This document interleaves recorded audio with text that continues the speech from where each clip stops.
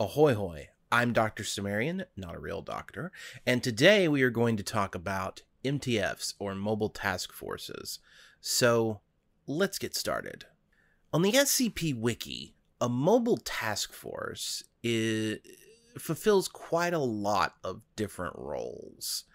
The reason why I'm doing this actually is there was a meme in one of the meme review videos where it was talking about how the D class and MTFs tend to have the same purpose in a lot of narratives, and this is very true of Series 1, where they're just there to show how dangerous an SCP is in different ways. Whereas D class are sort of there to show like the natural threat that something presents, regardless of what you do. Like just being around something in some way, fashion, or form can be dangerous. An MTF is meant to show that no matter how much you prepare for a thing, it's incredibly dangerous as well. And it does this generally, especially in Series 1, by being a collection of generic tactical gunmen who deal with threats in a sort of semi-quasi-military way.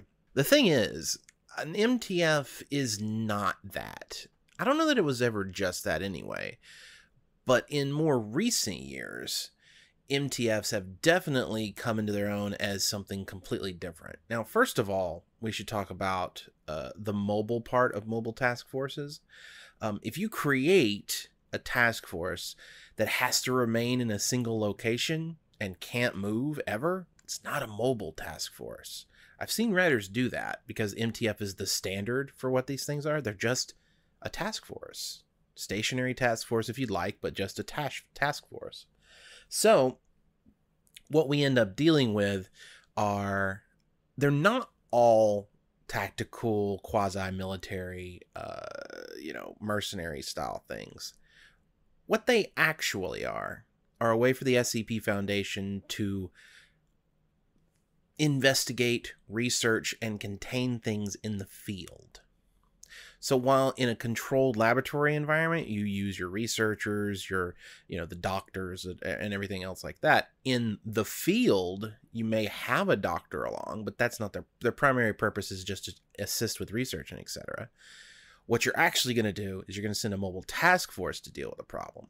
And so in some cases, mobile task forces can be made up of people with many doctorates.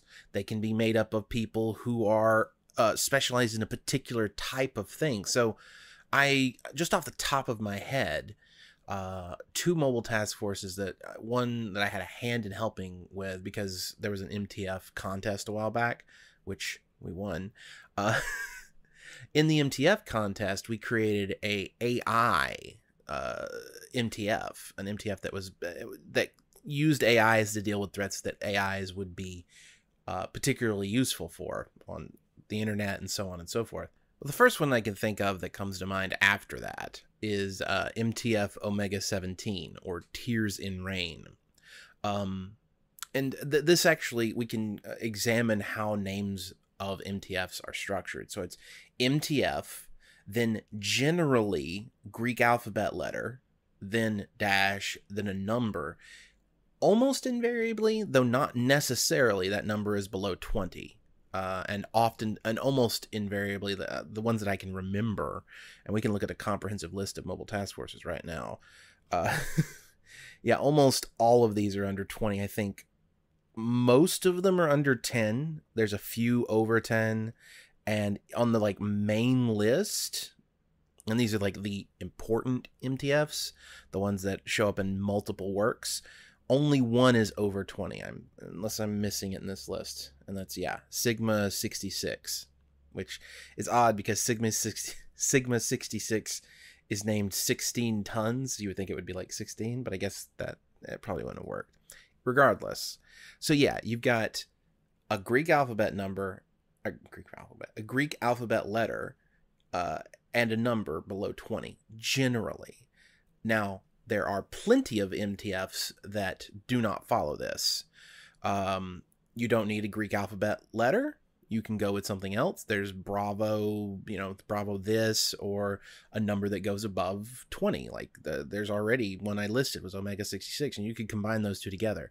In fact, You can do whatever you want to with it, and then the name is usually an in-joke by the author in some way or fashion or form, which means when they get reused in other SCPs, they're not always, it's not an in-joke anymore.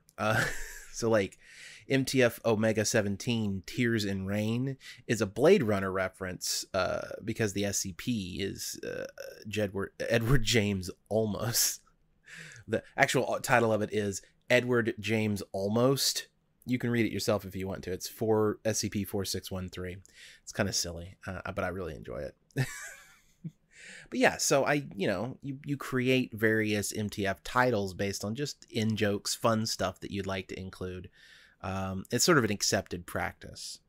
But I'm just going to use MTF Omega 17 as an example because it goes against the grain of what you might expect for an MTF. Now, of course, I was talking about the AIs earlier, but MTF Omega 17 is a social media awareness sort of MTF. They go onto social media and they try to find any instances of meetups or events where Edward James Almost is rumored to attend because the core SCP is that there's a delusion that Edward James Almost is about to show up, and he never does.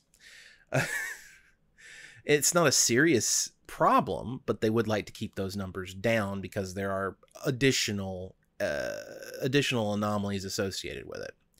So it's not, they don't have guns. They don't, they sit in probably at a particular site. They probably are stationary, though they can be mobile. They could move around. They could be stationed elsewhere, which is the important part. There's no necessity that they be located in one spot. So this is just an example of how an MTF can work outside of the tacticool quasi-military thing. When creating an MTF for your SCP, or I should say, if creating an MTF for your SCP, because most SCPs don't include an MTF and don't need to include an MTF. But if you are creating one, think about what their purpose is and don't be beholden to any type of particular like preconceived notion of what you think an MTF has to be.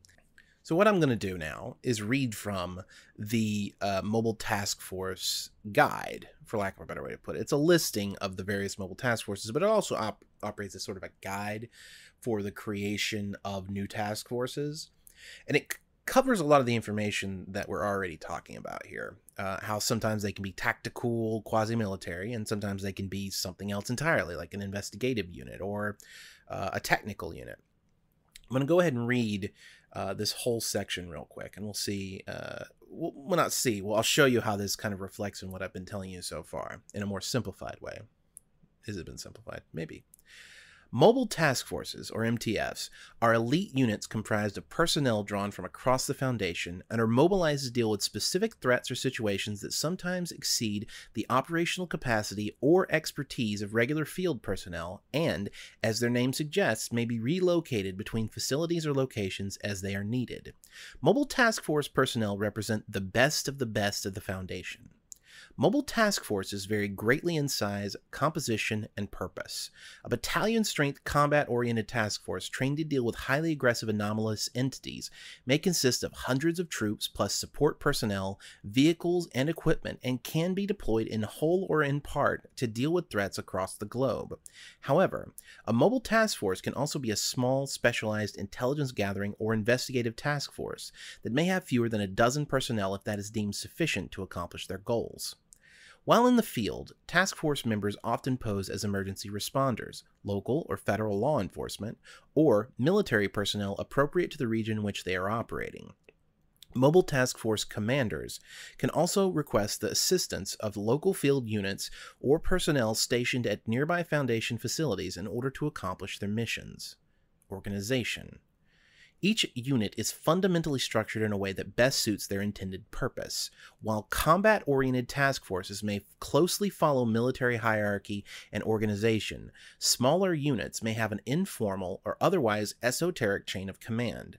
As such, the responsibilities of a mobile task force commander, or an MTFC, for each particular task force can vary greatly. The commander for a large task force might focus on maintaining multiple teams and deploying them as necessary to each assigned operation, whereas the commander of a small team might deploy their team and direct the operation from on location. Similarly, the cohesion of each unit will vary as well. Some mobile task forces consist of personnel who have trained and worked for many years or even decades together, whereas the personnel of a mobile task force formed on a moment's notice to deal with a specific incident may know little more than each other's names and fields of expertise. Creation. Mobile task forces are typically commissioned as deemed necessary by the Foundation's Director of Task Forces, often with the direct approval of one or more O5 Council members. A significant number of mobile task forces are created to deal with specific anomalies exhibiting traits that standard containment or response teams are unable to effectively counteract, though many were also created to preempt an emerging or theoretical threat. Deactivation. Mobile task forces created for the purpose of containing a particular anomaly are typically deactivated at the end of the recovery operation or when ongoing containment is deemed no longer necessary. Occasionally, such task forces remain operational if the expertise and experiences learned are considered useful for future incidents, but otherwise the task force will likely be disbanded and its personnel returned to their prior posts. Very rarely, a mobile task force will also be disbanded if it suffers sufficient casualties to render it incapable of operation. In these cases, if the prior capability of that particular task force is deemed necessary, a new task force may be commissioned to replace it. So yeah, what I said, except more formally. I think one thing you have to understand about a mobile task force, and I said this earlier, and I want to drive this point home, is that they could be anything. Now, like I said, it could be anything. Quasi-military, tactical, sure. A bunch of doctors, cool. A bunch of hackers, cool. A collection of artificial intelligences, absolutely, that exists already. And so on and so forth. Whatever you need an MTF to do, and remember, it needs to be something that cannot be accomplished by just random people. There are security personnel on site. The people who run an SCP site are just security. They don't, you know what I mean? There's just security on site. It's not MTFs only. This is a common thing I've noticed with SCP video games, in that they treat it as though MTFs are the only security that sites have. Whereas there should just be trained people to deal with, and by the way, some of these security would be individually trained for the anomalies they're guarding.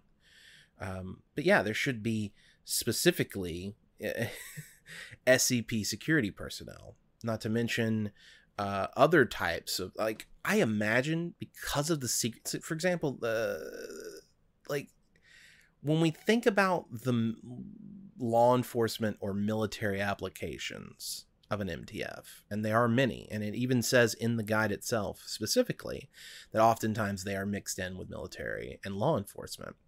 But we have to think about the SCP Foundation, and this is only slightly off topic, but it is, I believe, quite likely, and maybe this is something I should write at some point, an MTF devoted to investigating crimes within SCP Foundation sites.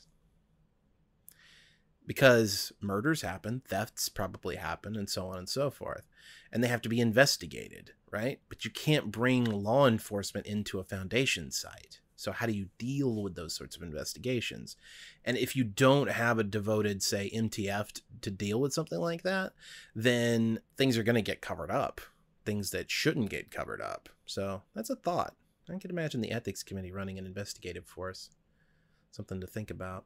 Anyway, I love when I do these videos and like a story idea hits me, and then it basically goes in one ear. I consider it for a while, and then it goes out, and I never do it. But that's fun. Actually, the idea of an investigative force based around the Ethics Committee. They have to investigate crimes. An Ethics Committee MTF. That would be interesting. Anyway, Thank you very much for watching. If you enjoyed the video, scroll down and hit the subscribe button, and then hit the notification bell next to that so you're notified when I upload new videos. And then head on over to patreon.com/DCimmerian and pledge at any level like everybody here on the screen already has, including Dr. J Redacted and Sinjariki, who have both pledged at $100. And since I read directly from the article, let us take a look and see who wrote this guide. Hold on. Kind of thing I didn't realize there was going to be so many iterations of it. Wrong John Silver is the originator of this guide. Specifically, wrote it on the 19th of January, 2017. We are looking at http://scp-wiki.wiki.com/task-forces. The link will be in the description along with a full credit, and this work is a Creative Commons 3.0 attribution share alike. So yeah, nice to know that I'm not alone out here, and I will see you all again on Thursday.